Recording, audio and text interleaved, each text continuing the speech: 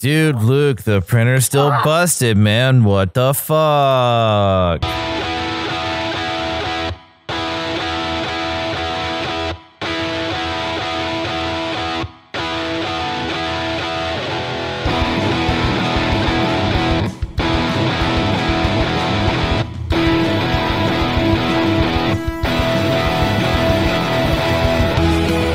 How's it going, everybody? Welcome to episode 99 of the Topless Robot podcast. My name is Ryan. 99? 99? Yeah. Oh, man. Next week's 100? Yep. What? And of course, we're all stuck at home, so we can't do anything special. That's disappointing.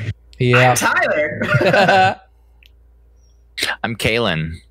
And it's been a week of things. We are without Dan and Brooks this week, unfortunately. But fortunately, that means we've got Kalen here with us. So, Brooks and Dunn as Kalen, you played a convention this weekend that is the first of its kind. And we played the game on Mega Drive which is just a great play on words there. Yeah, it was a really cool game convention. It was hard to call it a convention at that point, since so much of a convention consists of vendors and the more social aspects of a convention. It's kind of a social thing, but it was a drive-in event. People in their cars got to witness a Smash Bros tournament and a bunch of cool movies and video games, entertainment, and my band Snailmate played to a bunch of people in their cars, and we were pumped in through the radio, all drive-in style, and it was it was really cool to be a part of it. And we haven't played live since March, so I was really stoked on it. Nice. How was it playing outdoors? Like, I know you guys played at like 9 o'clock, so had it kind of cooled down by then? Yeah, we played much hotter, times and stuff, so that wasn't bad. Again, having not played live since March, you can do all the live streams, and we practice, 5 times a week, and it still is a completely different beast. Plus, being outside, there's nothing to soak up any sound. So like the drums, not only were they mic'd, but there was no reverberation. So everything was super dry and punchy, and it was, my voice not echoing off anything and just like dying as soon as it left the monitors. It was an adjustment. Interesting. And we normally play 200 something shows a year, and I definitely felt some rust for sure. But feel good to get out there and perform though? It did. I get nervous no matter what, but I was pretty nervous, and that combined with my PTSD and anxiety from this whole coronavirus thing, it took some getting over. And even though the staff was masked up and everyone was very respectful and everyone, kept their distance, I have a lot of anxiety and hypochondria just running rampant these days. So like, it took a while for my nerves to settle. Sure. Yeah. But it was really cool, and everyone was so nice. That's awesome. I'm glad that went well. Yeah. Thank you for suggesting my band to play. I really appreciate it. That's so freaking cool that they pumped it in through the car radios. Like, that is awesome. Yeah. I wasn't sure how they were going to do that. I knew that they were at least going to be pumping in the audio from the movies to the car stereos, but I didn't know if they had the capability for stuff like the band and what was coming through the PA and whatnot. But that's awesome. Yeah, I wish I could have heard how it sounded, but it's really cool. And then I know some of my friends up in, like, say, North Dakota and Montana have been doing drive-in concerts, and it would be a really cool thing to catch on. There's not a whole lot of spaces to do it here, and it is so freaking hot outside, and being stuck in your car, I can't imagine if you didn't have AC in there. But hopefully stuff like that catches on some more as a socially distanced, responsible way to still get some live entertainment. Yeah, right. Wouldn't that be such a weird side effect of this whole thing, that if drive-ins became a thing again? Yeah, right. The world may have shut down. The only thing that's being benefited is the drive-in fucking market. I know Harkins is doing some down in Chandler. There's all sorts of deals that are going on right now. Yeah, it's weird. You got to respect the ingenuity of people to, kind of make things happen, despite the overwhelming, odds and everything like that. So yeah, and I mean it's actually pretty entertaining, considering it's. So I know, like you said, Harkins is doing drive-ins and stuff like that, but a lot of the theaters, like AMC, I think, and whatever, are only getting mad at film distributors. Like Disney now, who is taking Mulan to Disney Plus for $30. I know Tom Hanks was pissed when his submarine movie, instead of getting a theatrical release, the company decided to sell it to Apple to go on Apple TV, because they're like, we need to make some money off of this thing. Yeah. And like, obviously no one wants your badass big budget submarine movie to be watched on an iPhone, but like as a distributor and as a business move, it makes sense. Right. But, these theaters could be looking into drive-in options instead of complaining and boycotting, these distributors and film, companies like Disney and shit, and trying to do digital distribution as a solution, because it's not like the cinema industry has been ready with the solutions themselves. Mm-mm. It'll be interesting to see how this Mulan thing turns out. Personally, $30 for a digital download, way too much. Does it stay in your Disney Plus library? Like, does it just unlock it and then you can watch it anytime you want? That's what I have read. Yeah, okay. So it's like you get it as long as you have Disney Plus. But I mean, that's kind of like I feel like if it was like a digital download that you could download it and it'd be yours forever like that, I'd probably be more privy to it. But like, there's something just feels weird that it's like $30 for something that you only have if you pay them more money. Well, think about it. On top of the $10 a month, right? Think about it this way, though. If you're going to the theater with a group, right, the total amount that you're spending is easily $30. Oh, yeah. Probably more than that, considering ticket prices and stuff like that. You're paying for the experience, too, though. It's like the big screen, the speakers. Yeah, I suppose. I mean, sticky floors. Yeah. I miss those sticky floors. Don't even make jokes. At this point, I'll take any sticky floors. Just get me out of the fucking house. All right, I'll be over to make your floors sticky before you know it. Thank you, Ryan. I'll bring milk duds.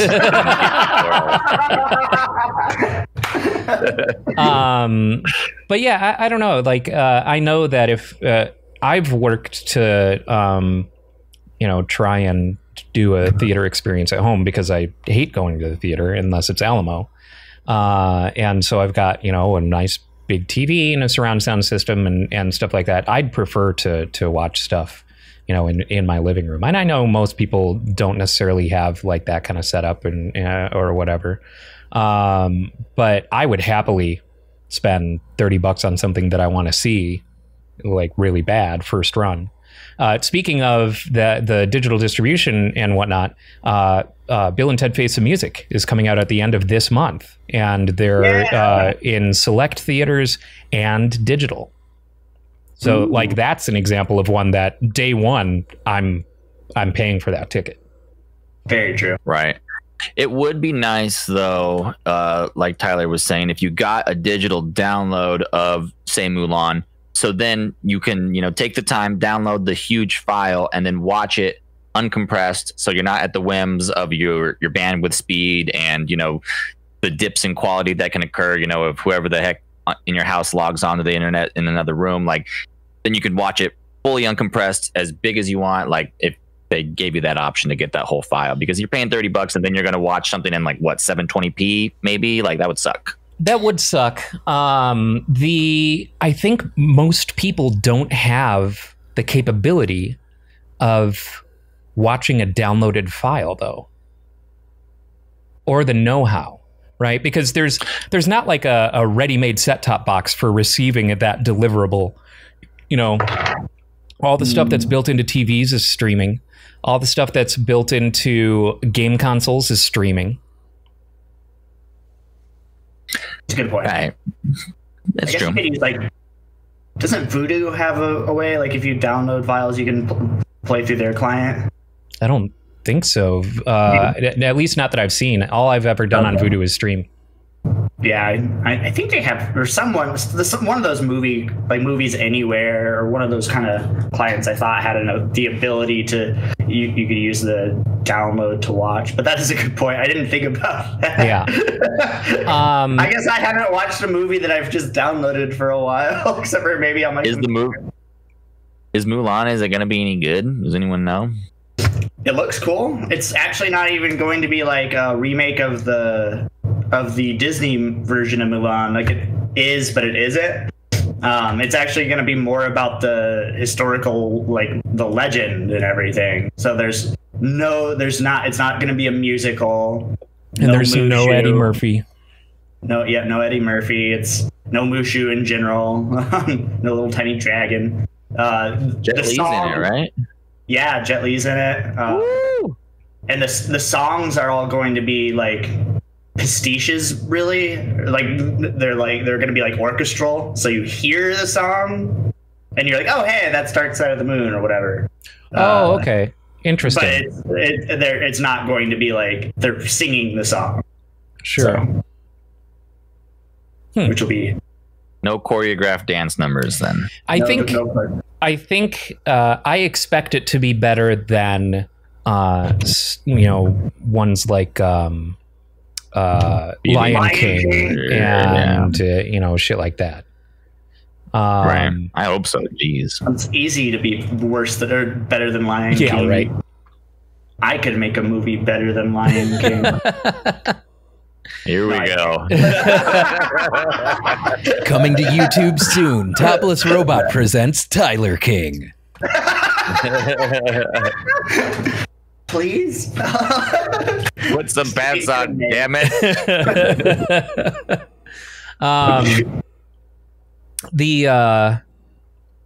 Shit, now I can't remember what I was going to say. I can't remember what you were going to say either. God damn. Son of a bitch. I believe in you. I believe. Yeah, no, I lost it. I totally lost it. It had to do with movies and the current state of things, but shit's fucked up. Everything's broken. Yeah.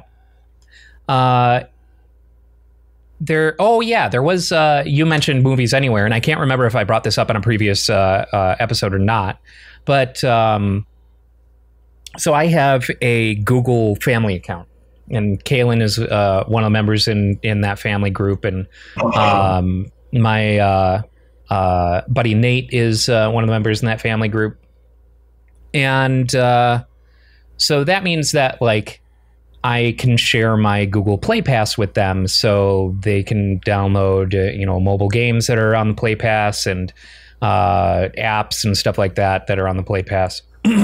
And okay. I didn't realize. So one day I'm looking through, and on my TV in YouTube, you have to kind of dig in order to find purchases. And just for some reason, I decided to look at my purchases on YouTube because I didn't think I would have any. And there's this huge collection of movies there, like a whole bunch of movies there. I'm like, I don't. And it's all movies that I'd watch. You start checking your bank receipts. It's make like sure you didn't. all the X-Men movies and all that kind of shit. And I'm like, I have no idea where any of this came from. On there.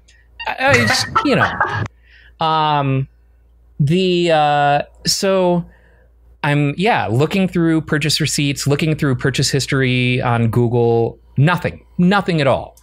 And so I text Kalen. I'm like, hey, thinking maybe that if you buy a movie on Google, it shares it with your family. So I text Kalen. I'm like, hey, have you ever bought a movie on Google? He's like, no, I buy all mine on Amazon. I'm like, all right. And so I messaged Nate, and he was like, no, I have no idea what you're talking about.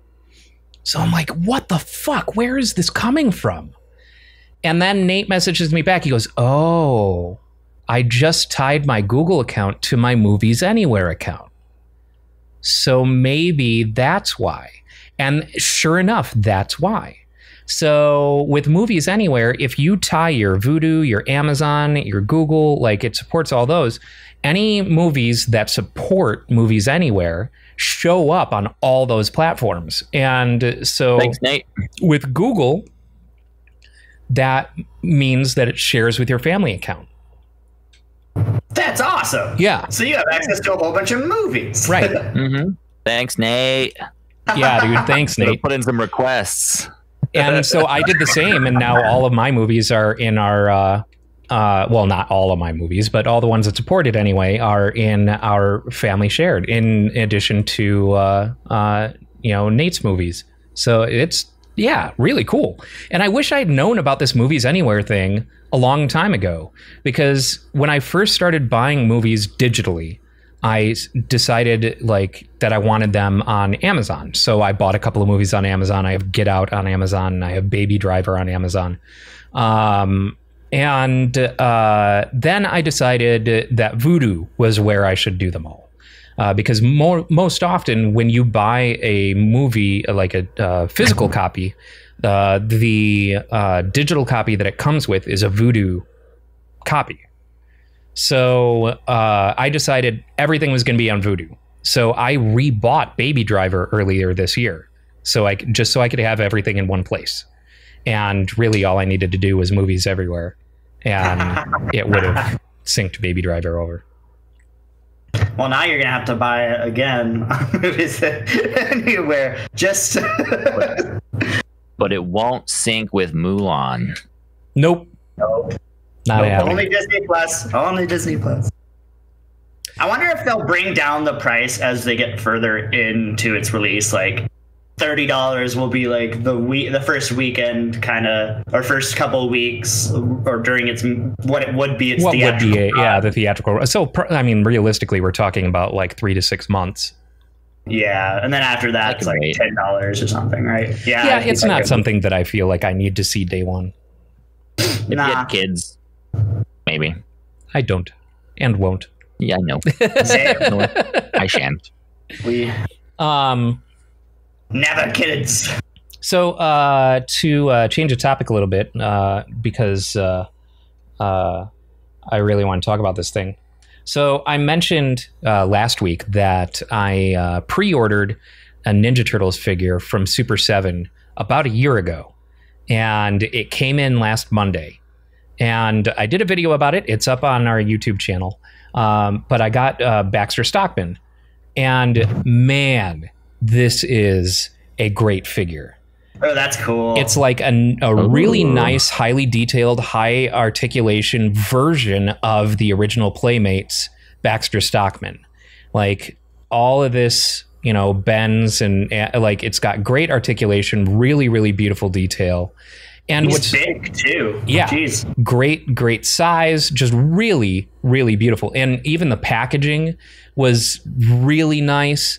And I had never bought a collectible from Super 7 before. And Super 7 is mostly known for the reaction figures, which are kind of like their own stylistic, kind of thing, like how Funko has their pop figures and all that kind of shit. Like they've got reaction figures, which are like 4 joints. Arms move this way, legs move this way, and that's it. And they're really simple figures. And it never really appealed to me.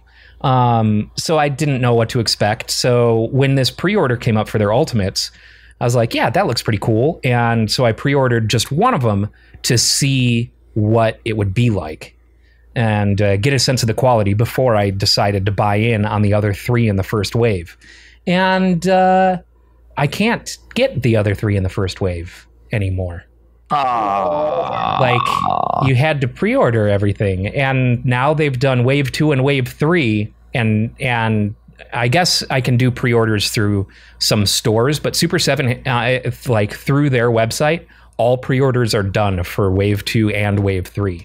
So they did pre-orders for Wave 2 and Wave 3 before I even got my first Wave 1 figure. That sucks. Yeah. Dang. I get wanting to wait and see how it turned out, but damn. Yeah. They're gorgeous figures. At least you got one. He's cool. Yeah. And eventually I'm going to have to find a way. Yet? No, not yet. They're coming in this month. Woo! Yeah, I'm looking forward to that. Speaking of action figures, I sent that picture over a group chat, but my Kirby your box pancake Kirby's. Pancake Kirby's finally showed up. So I got a whole bunch of little Kirby's hanging up on my mantle, which I'll go grab them in the post show. But they're just adorable. Like, one's a little pancake Kirby, one's a Kirby that's on a stump sleeping, one's a Kirby that's in like an apple, and they're just kind of super cute. And then it also came with like a plushy Kirby, and then a couple of nice like little keychain Kirby riding a warp star. I mean, I got that thing and I ordered that thing in like January, and I just came, and I'm very happy with it. Awesome. They have joined my weird collection of Groots on my mantle. Did I ever tell you about my random Groot collection that I just somehow have now? I think so, because I remember it coming up when you came home with the shoulder Groot.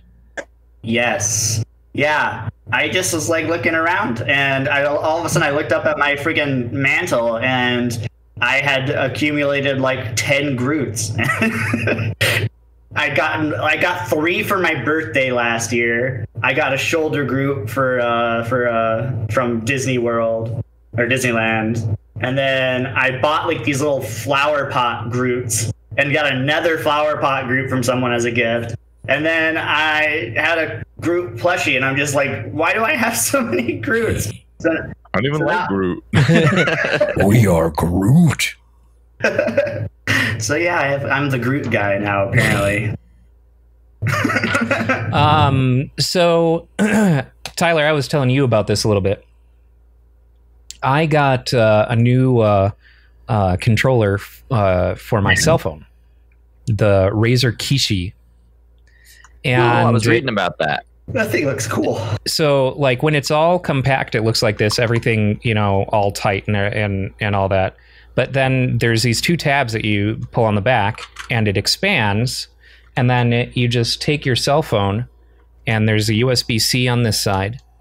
And then this pulls over at the other side, and you have basically like a Nintendo Switch style control for your cell phone.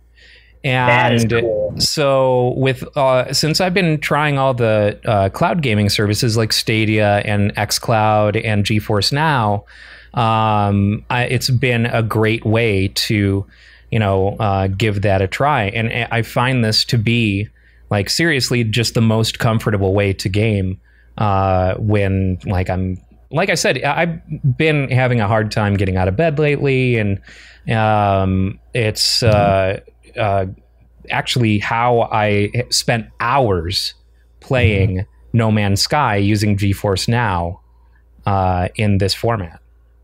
That is awesome. How does That's really cool. No Man's Sky look on mobile? Like, it's running on GeForce Now, so it's rendering on GeForce's servers. So great.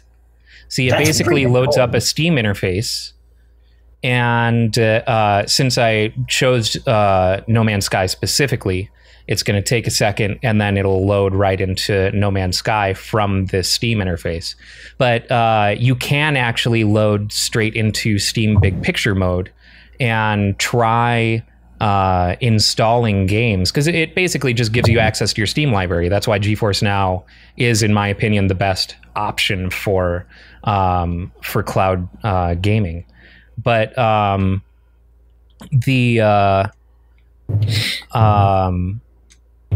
there are only some games that they officially support, some they definitely don't support, and some that they don't have full support for.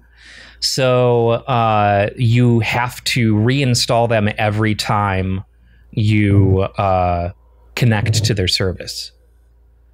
That's annoying. Yeah, it's a little annoying, but I mean, it's on their infrastructure, so it's not like you're relying on your download speeds in order to download that game. Oh, I guess that's a good point. How many games? Is it like a good amount of games that are supported by it? There's a lot of games, and technically it's free for a GeForce Now account. It's for 1080p quality and 1 hour of streaming. The founder level is $5 a month, and it gives you 6 hours of continuous streaming. Before, like, I guess you'll have to reconnect or something. No, it's not a day. It's just 6 hours contiguous. And they also give you ray tracing access on that as well. So, yeah, see, just that's cool. No Man's Sky on my cell phone. Oh my god! There's my ship. I'm in my freighter right now. Laggy or anything? Nah. Here, I'll hit my... That's awesome. Yeah. That is really cool. All right. It's kind of weird that they limit, if you're paying for it, to 6 hours. I mean, not that...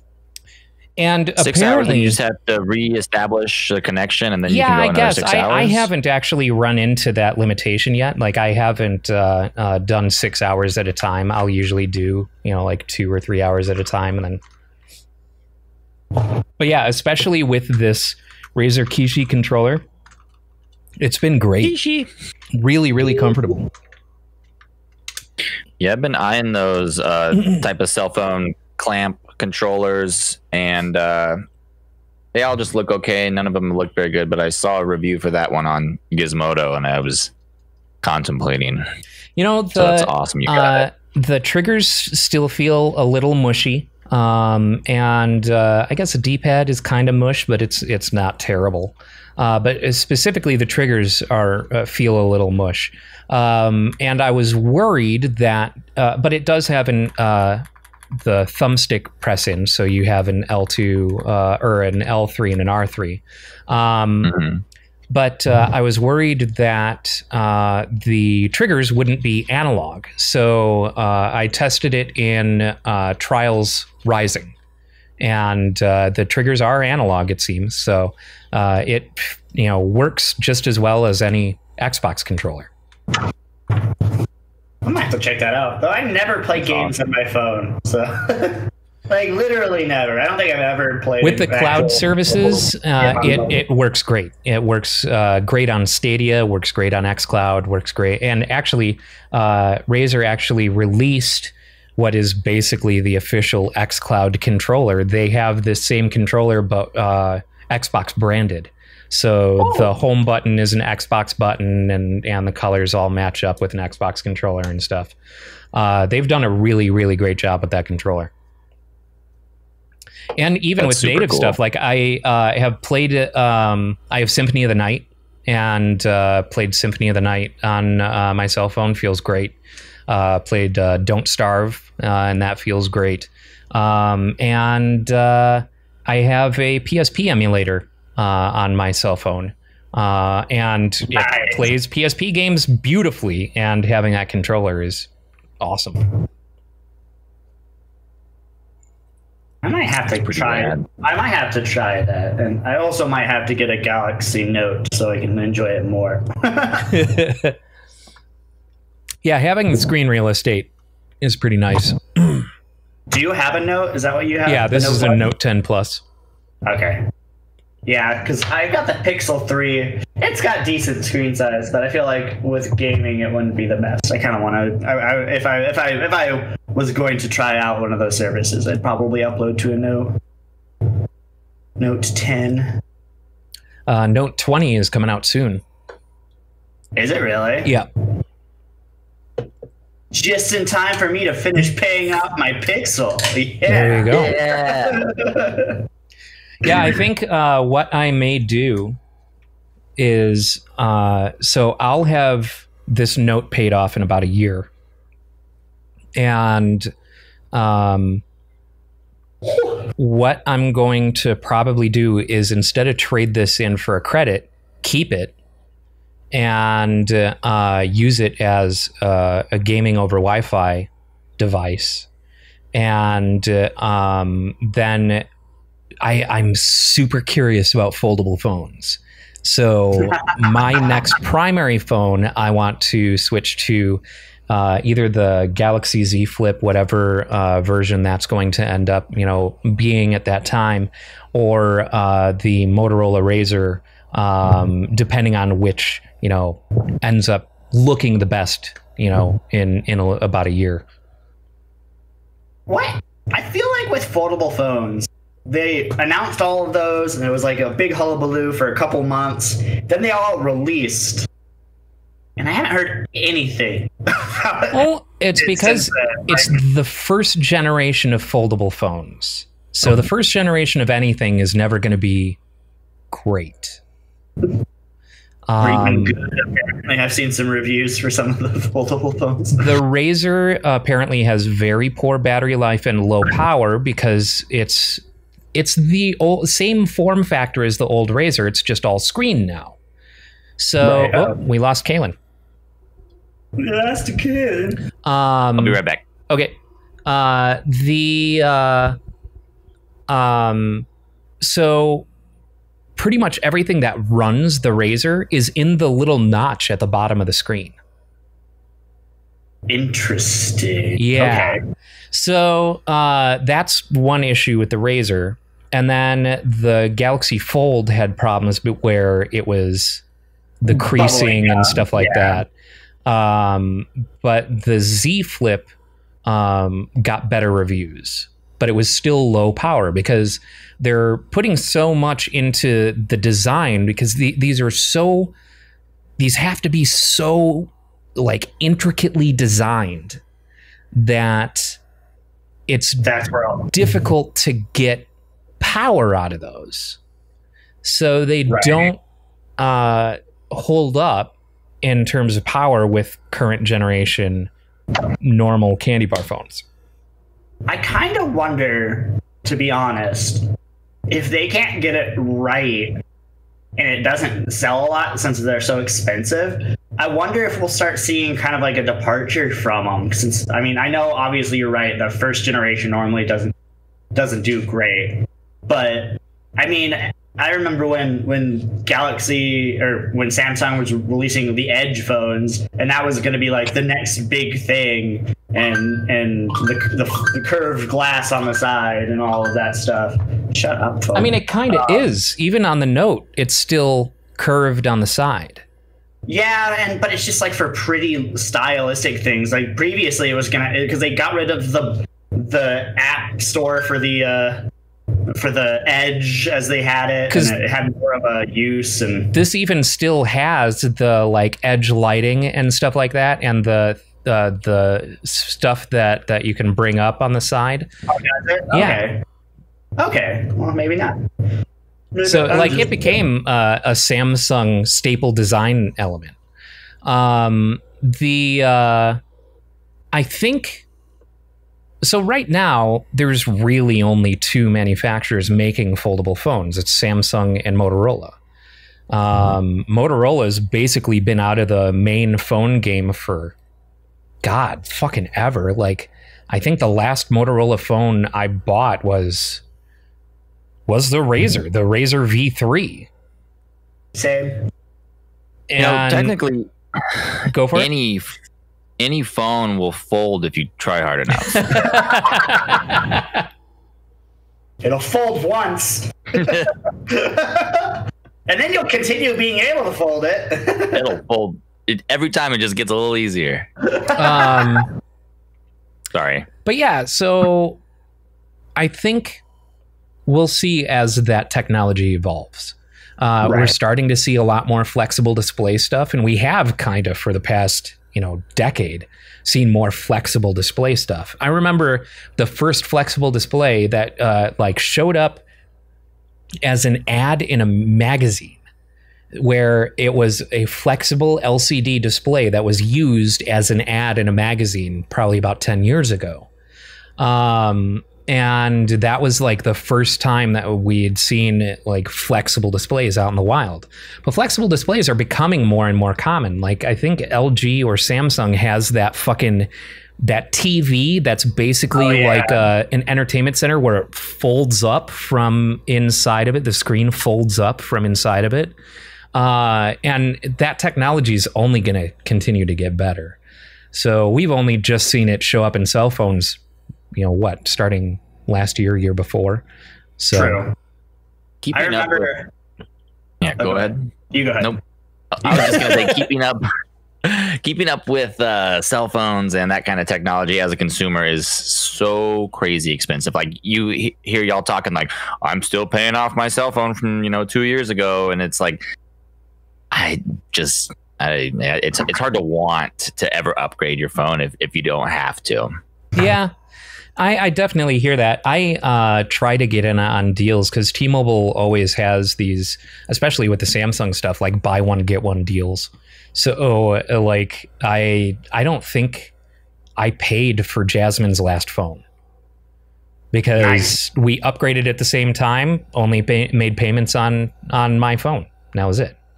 And even when I got this one, I traded in Jasmine's old one for a $750 credit as part of a promotion. So when I had already upgraded to an S10, and then the Note 10 5G came out and I wanted that. And Jasmine was on an S9, so I traded her S9 in for $750 off of the Note 10. Or $650 off, something like that, off the Note 10 5G. So when those deals come up, I try and take advantage of those deals. Yeah, I mean, I guess if you're doing it often enough and your old phone is still new, you can, get a pretty high trade-in value for it. But you got to keep constantly like shuffling. But my Pixel 2 is going to be worthless, when the 4 comes out. You mean? But you said that when the 5 comes out, because they just released the 4A. Right. Oh, and that's my next upgrade. Probably if I were to upgrade phones, which I don't technically need to, the Google 4A, that's a great deal, I think. Yeah. I actually got the Pixel 3, and I got it on a Black Friday sale for $600 the same year the Pixel 3 came out. So I was like, hell yeah. They're great. And I love the Pixels. Yeah, I do too.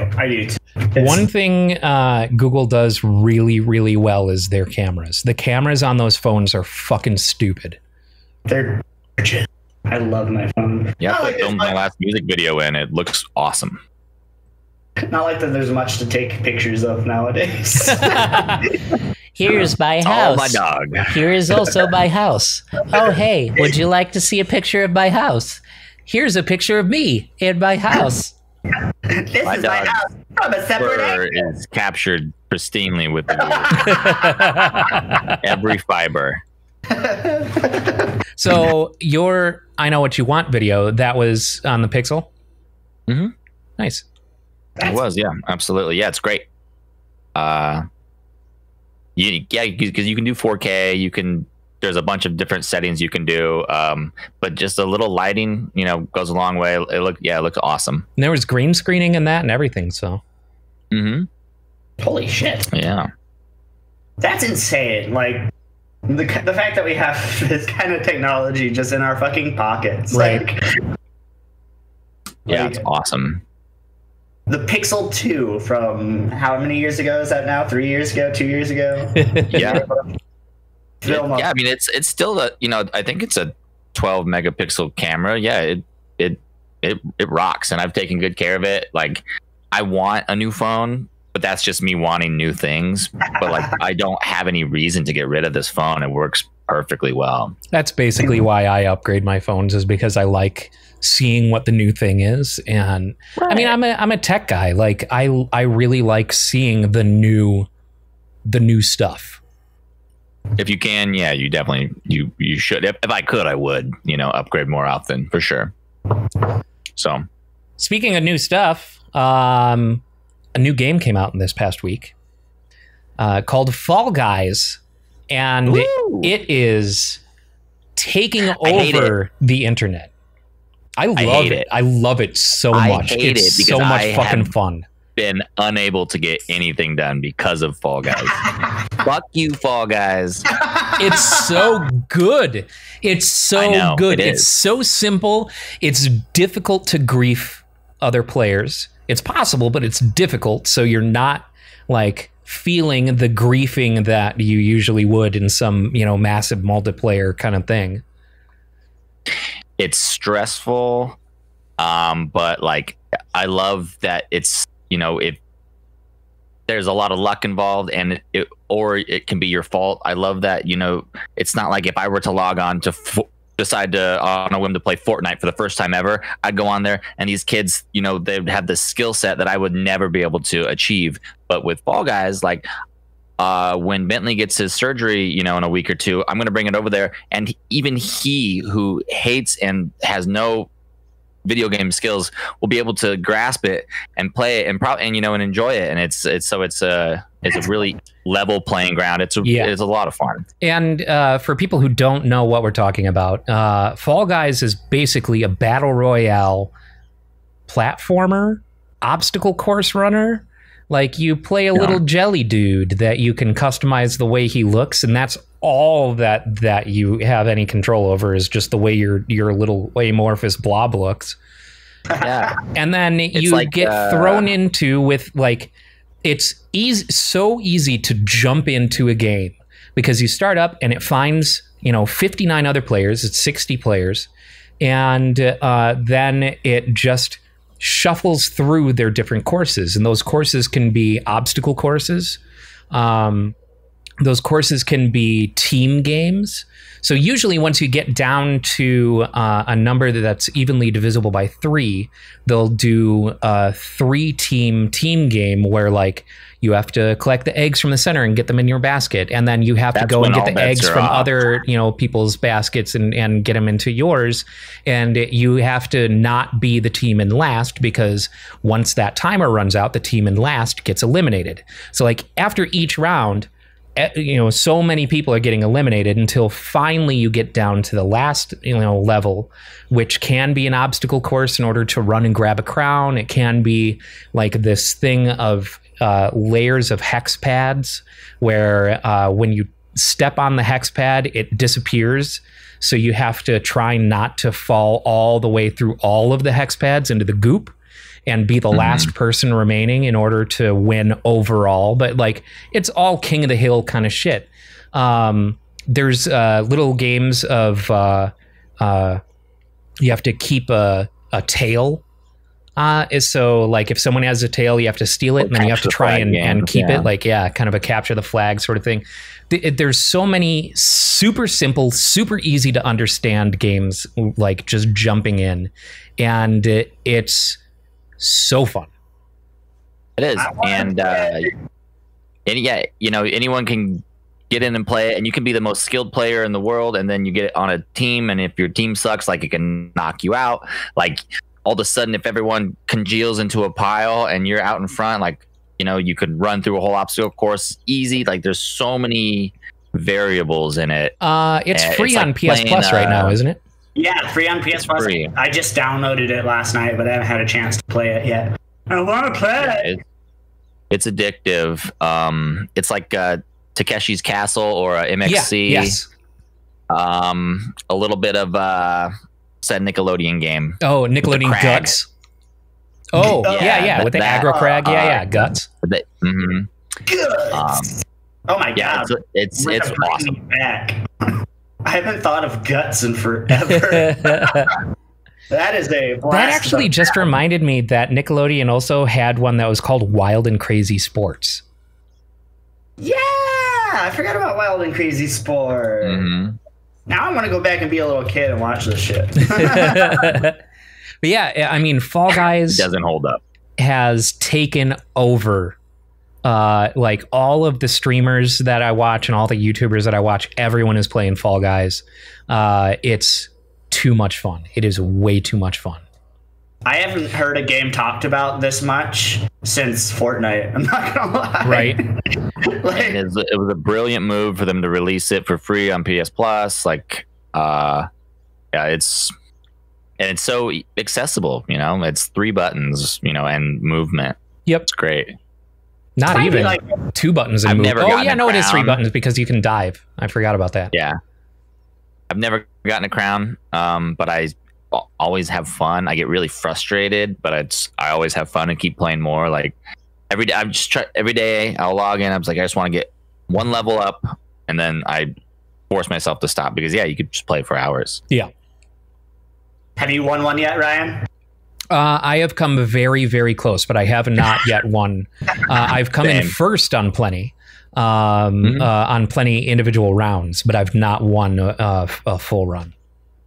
I had the crown in sight, and I didn't realize that it went up and down. So I jumped for it, and I just went underneath it, and I would have waited 2 seconds. I was so far out ahead of everyone. I could have got it, and I just rookie mistake. There are 2 things that people need to know when they're on that obstacle course, like that aggro crag shit on the last level to get the crown. Fall Mountain. That's right. One thing, the crown goes up and down, like Kalen just said. So you have to time your jump to get to the crown once you get to the edge, or once you get to the end.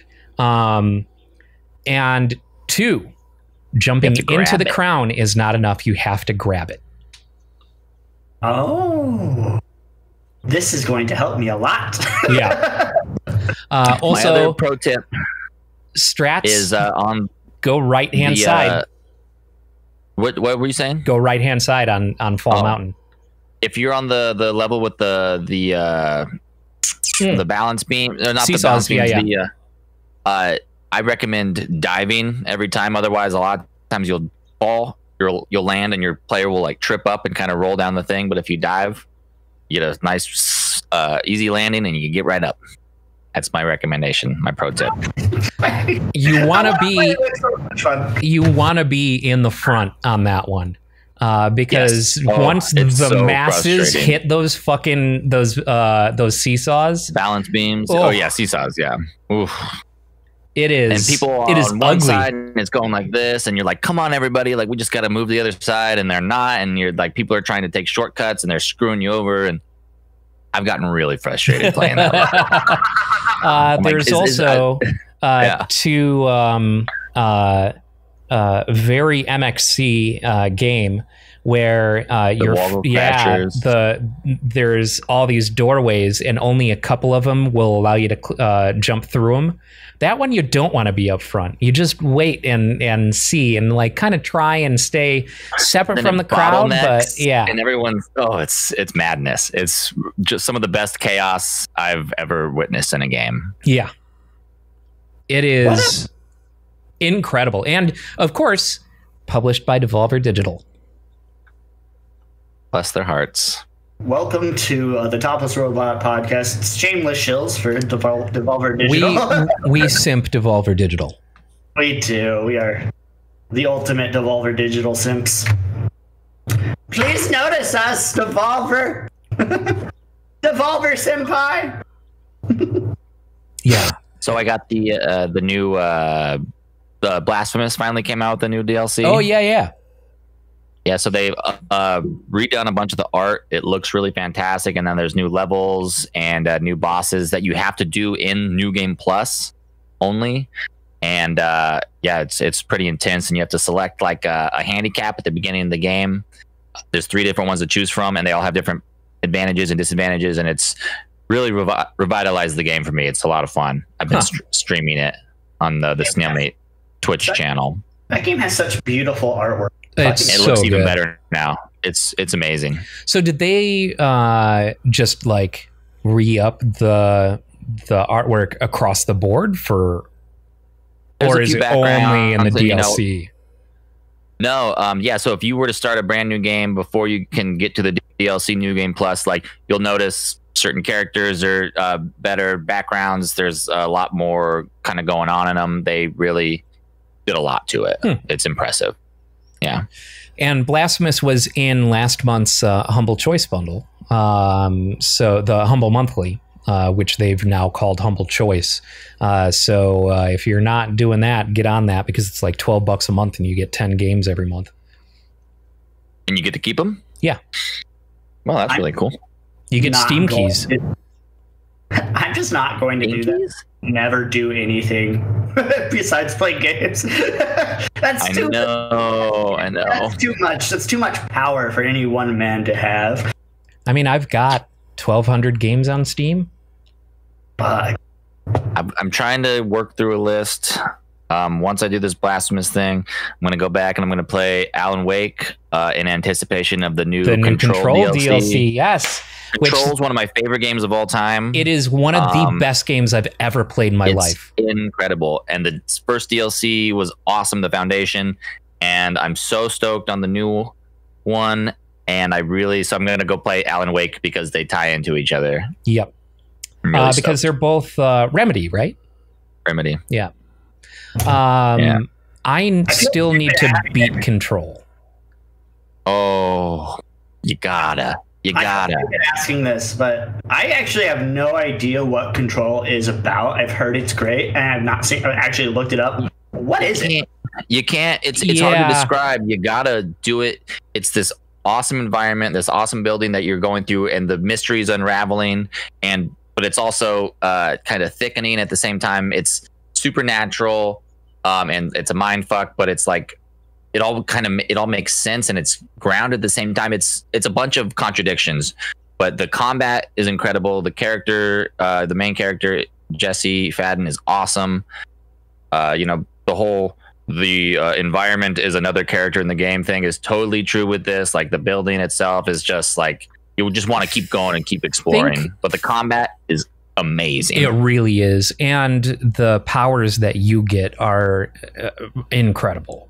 You start flying around and moving stuff, and the way that the physics work when you're picking things up and throwing them, and it's great. Like, it all feels so good. It's so empowering. Does it feel like you're in control? It does. It does. Think X-Files and Fringe were the same thing. We're together. Like it's that kind of thing. It's this it's the organization like the FBI.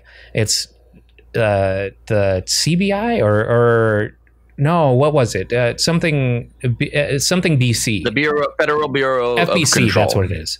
Yeah. So you've got an organization, but it's more of these kind of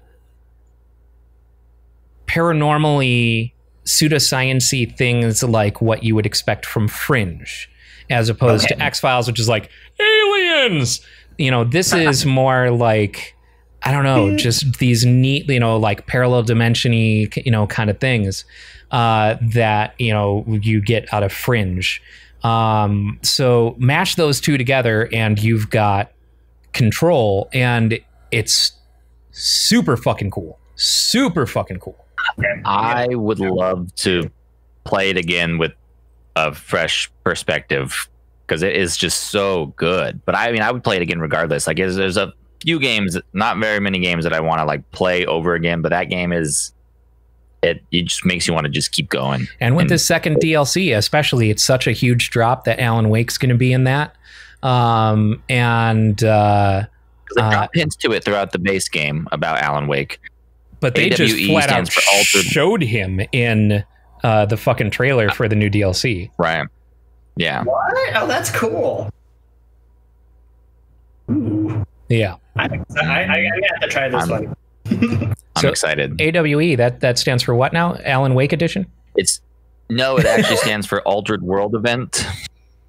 which are what any of the phenomenon that the Federal Bureau of Control documents. Anytime there's like something floating or some sort of weird object that is turning people into frogs or something, that's an altered world event. And the events of Alan Wake were an altered are world documented event. in Control as just one of the many altered world events that you find, papers for. And so like they drop little things about it, but That's cool. AWE actually technically doesn't stand for Alan Wake anything. But we all know what it really means. Or does it? So I've never played Alan Wake. I got it on my 360. I played the first chapter, but so I'm gonna stream all that this month before the DLC comes out. I played a bit of both of them, and I love Alan Wake as a character. He's a great character, and they're such interesting environments and such like seriously interesting games. And you can see kind of, how they ended up getting to Control in some of the stuff that they touch on in the Alan Wake games. Yep, I'm excited. Yeah. Buy Control if you haven't yet. Buy Control. Hey Tyler, get Control. Especially if you're PC gaming and you have a PC that can do ray tracing and stuff like that. Like it will look so and feel pretty. so good. I have it on the PlayStation. There's some frame rate things when all the physics are going crazy, but at no point did it make me frustrated or ruin the game for me. Like it is so 1,000,000% worth playing. Yeah, on my GeForce RTX 2080 Super, it looks very, very pretty. I'm jealous. I just checked Target and they're out of stock, so I guess they're out of Control. Oh, I like that one.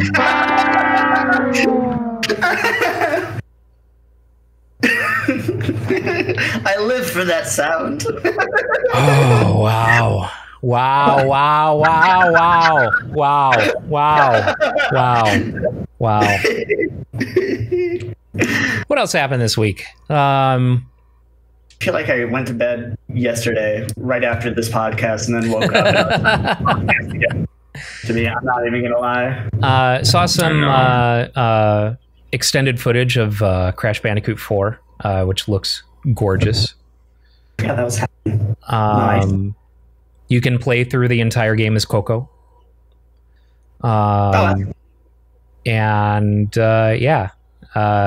It just, I'm super excited for that. So this is a sequel to Crash Bandicoot 3, correct? Yes.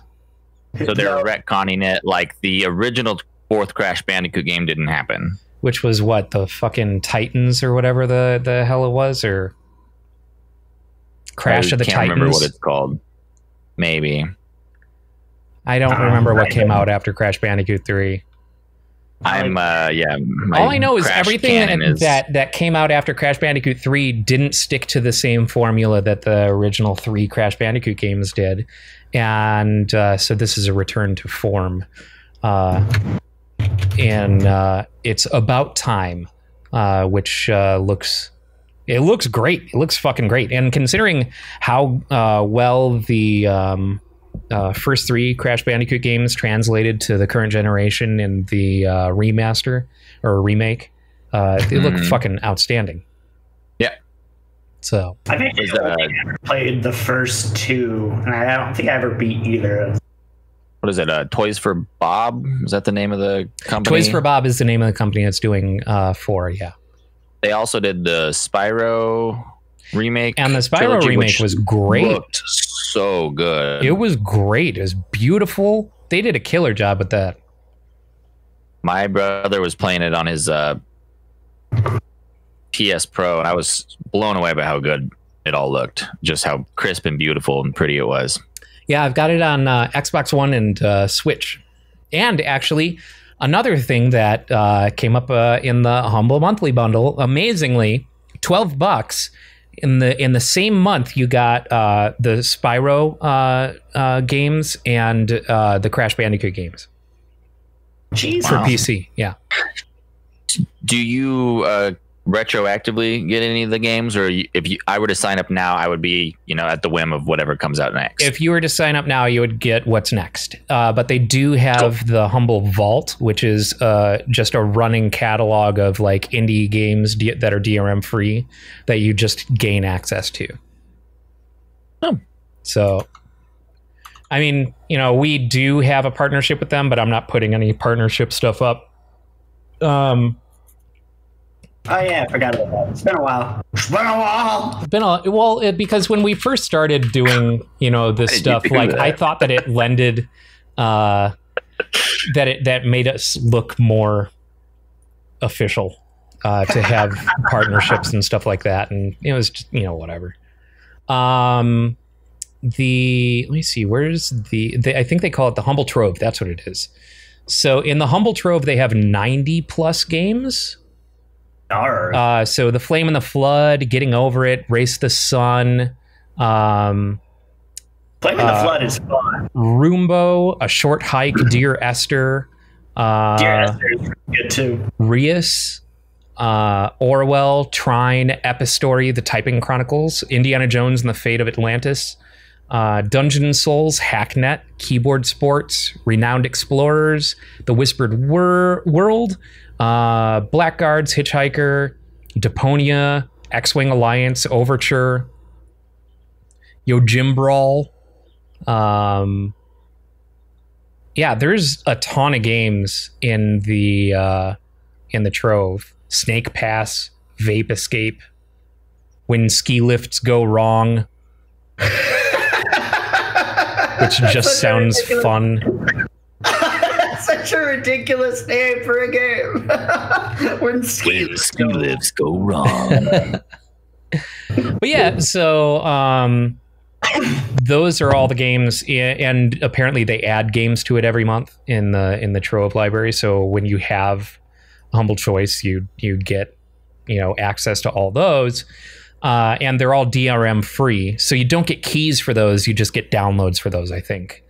And then so the games for July, what I got this past month. So because I'm on a classic subscription, like they grandfathered me in when they changed to this choice thing. So at $12 a month, I get to choose 10 games. So I got Age of Wonders, Planetfall, Void Bastards, Battlestar Galactica Deadlock, Yuppie Psycho, Sigma Theory, Metal Unit, Don't Escape, 4 Days to Survive, Verlet Swing, Welcome to Basingstoke, and Earthlock this past month. And I think so. Like they announced what the games are this coming month, and they announced that this coming month everyone gets all 12 games. And so those games are, let's see here, Vampire, Hello Neighbor and Hello Neighbor Hide and Seek, Wargroove, Call of Cthulhu, Little Big Workshop, Genesis Alpha 1, Automachef, Through the Darkest of Times, American Fugitive, State of Emergency, The Coma 2, Vicious Sisters, We Were Together, and A Case of Distrust. Ooh, Call of Cthulhu. Yeah, I've heard good things about that game. I've been wanting to check it out. And Wargroove is great. If you loved Advance Wars, Wargroove is right up your alley. Oh, that's right. I forgot about Wargroove. Oh, I might have. God damn it, Ryan. It's like 12. That's $1 a game. You get each of those games for $1.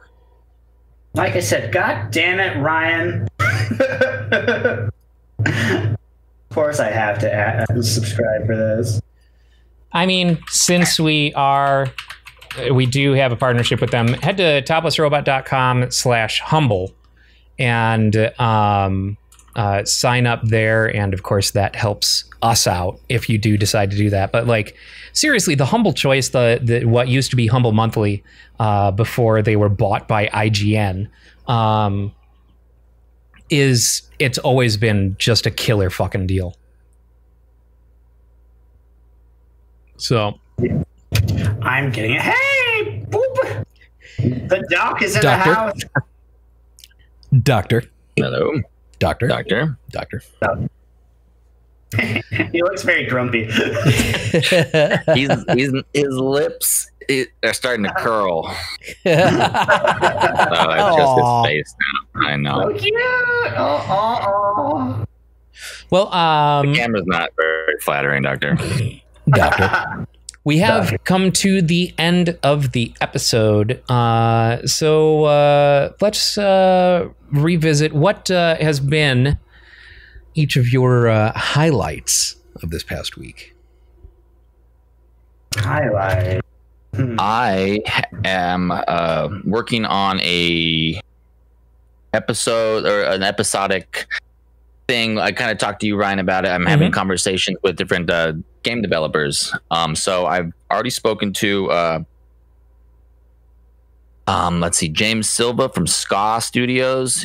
He made Salt and Sanctuary, Charlie Murders, and Dishwasher. Really cool guy. Had some really good conversations. I'm in the process of editing that video. We talked for like 3 hours. Nice. So I got to chop all that down. And that's going to be coming out through Topless Robot, right? Yeah. I just gotta. I have no idea. I've been really slacking on editing all that. Kind of like how I've been slacking on editing the 3 videos that you and I made like over a year ago. Yeah. Right, exactly. And then I did another video with I'm blanking on his name, but he developed One Strike, and he's currently developing Two Strikes, and it's like a samurai dueling game. It's really cool. Oh, cool. If you're into Ghost of Tsushima and that kind of Akira Kurosawa look, check out twostrikes.com or twostrikesgame.com and get the demo for Two Strikes. It is one of the coolest looking things I've ever seen. You have to play this game. One Strikes is a really great game. It's a fun little dueling game you can play with your friends, but the work that he's doing on this Two Strikes game is freaking awesome. He's from Brazil. He's living in Spain. We had a really good conversation. So I'm going to be piecing those together at some point. Cool. Hell yeah, dude. Yeah. That was nice to talk to some other people from different places and kind of get some different perspectives on things. I kind of yeah. It's nice to talk to someone besides you fuckers.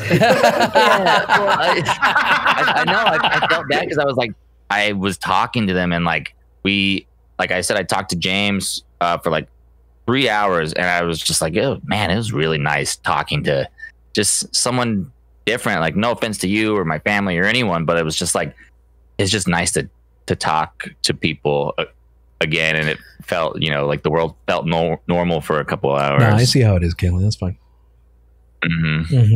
I see what's going on here. That's fine. Oh, whatever. Oh. Hey. Yeah, I'm just gonna see myself. Nice. I see I'm not wanted here anymore. Tyler, what was the highlight of your week? Highlight of my week. Man, I've been on a sports kick. It's been this, like, I know that's been like my highlight for the last couple times I've talked about it, but basketball being back has been such a blast, and the Suns are actually doing 5 in a row, well, right? Yeah, we're the only team that hasn't lost since the NBA restarted. And I mean, it's just cool. Like, there's, again, I know I've already talked about it, but the bubble stuff is awesome. You can like literally, you can go, I don't know how to do it. I kind of want to do it, but you can like join a Zoom call and show up as a fan for games, and like they'll show like you're like literally in a Zoom call and you have your webcam, and in the Orlando bubble at the courts they have like a big old LED screen that's on the side, and it shows fans from all over the world who are watching, and like you can just be on it and be supporting your team and whatnot. Interesting. So it's kind of cool. I didn't know that. Yeah. Wow. And it's kind of funny too, because like watching the games, like random celebrities will pop in every once in a while, and just random people, and they're like, oh hey look, there's Shaq was on one, and it's like he's just in the background. It's kind of funny. So, but yeah, basketball's been a lot of fun. So Kalis and I have been watching a shit ton of basketball and just been a long time since I've enjoyed Arizona's sports because we've been horrible. But yeah, that's my highlight. Oh, and weird. This is a not real highlight, but I know I've talked about how it's just funny because like basketball's doing so well with the restart. Not a single person's been diagnosed with COVID. That like for people that are in the bubble, like they test every day, and not a single person's been that's already there has been diagnosed. That's what happens when you isolate. Yeah. Meanwhile, baseball, who did the exact opposite thing. The Marlins had to fucking cancel their season, wasn't it? Or they're still not playing. They're not canceled, but they have 2 weeks where they can't play because they have no. How do they factor that in at the end of the season? Like as far right? Just cancel the fucking season, guys. Yeah.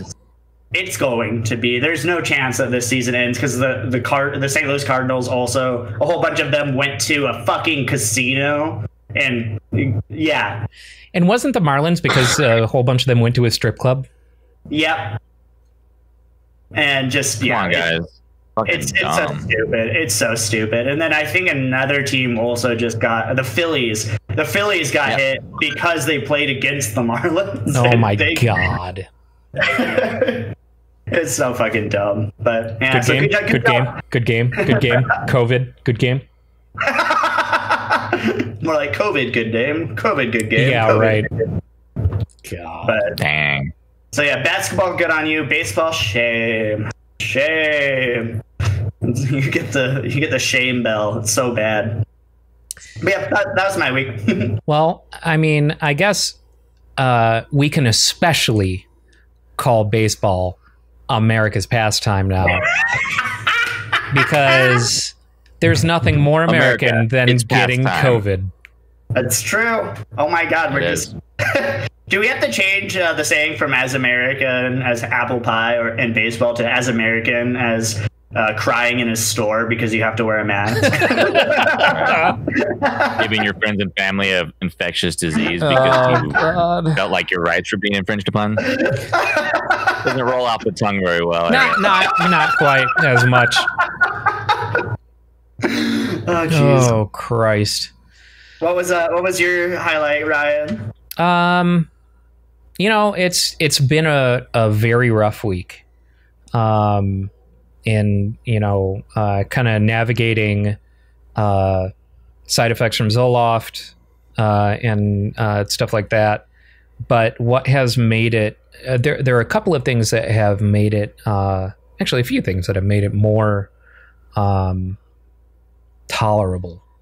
One is the incredible support from my girlfriend, Jasmine. I mean, she just like one of the things that's a side effect of Zoloft is like a decreased appetite.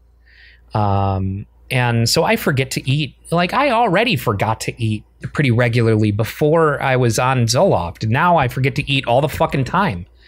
And so like even just today, while I'm, you know, playing No Man's Sky this morning, Jasmine just comes in and hands me homemade eggs Benedict, but we didn't have ham and we didn't have English muffins, so she made homemade hollandaise sauce on top of toasted potato bread with bacon instead of ham. It was fucking great. It was so good, and I love me some Benedicts. And just like, I didn't ask for that. I didn't ask for shit. 90% of the time, I'm not asking for shit. Jasmine just comes in and is like, here. And I'm like, oh, thank you. Thank you so much. That has made this past week significantly easier for me. Also, this Razer Kishi controller, man, like, just like using this and when you feel like you physically can't get out of bed, like you actually physically are strained to get out of bed, being able to play, like I've got Steam Link on my phone, I've got Stadia, I've got GeForce Now, and I've got xCloud. So getting to still play, you know, whatever games that I want to play, and doing so comfortably with this controller has been great. And the other thing is I've been rewatching Eureka, which is a ton of fun. Oh, I've heard you. But yeah, that's been. I mean, I am really throughout all this. I feel like I've been just the luckiest dude in the world to live with my girlfriend of 4+ years and have the support and have it be just easy and comfortable. So it's awesome. If you're watching, Jasmine, or listening, thank you for taking care of our boy. Yeah, good job. It's because awesome. God knows I would not be able to take care of myself. I mean, look at him. Can't you tell? I am a 37-year-old mess. The only reason that my hair is this gorgeous is because of her. The only reason that these nails are so glamorous is her. Yeah. So I'm a lucky motherfucker. On that note, thank you everybody for watching and or listening. And thank you, everybody. Kalen, for joining us this week. Yeah. At such short notice. I'll be around next week. 100 episodes. Yeah. I mean, I'll be around, not necessarily on the show, but if you want me to be, I'll be around. Thank you everyone for watching and or listening. We'll see you next week. Bye.